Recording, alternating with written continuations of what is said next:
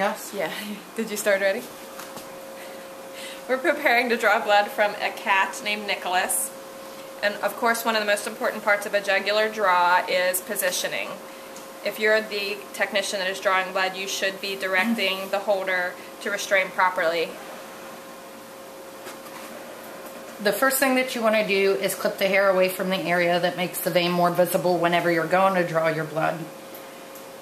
To hold off, you position your thumb in the jugular furrow and you want to firmly push in and up at the same time to hold the vein off.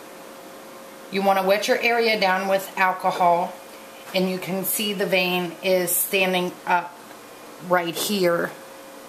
Whenever I let off, the vein goes away. You want to wipe the area down with your alcohol. You should always use a 20 gauge needle whenever you're drawing a jugular vein, because the size of the jugular is best with a 20 gauge needle.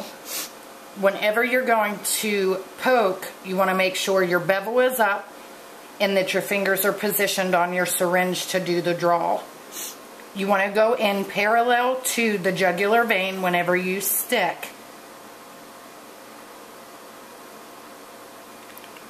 And then slowly draw back on your needle, on your plunger.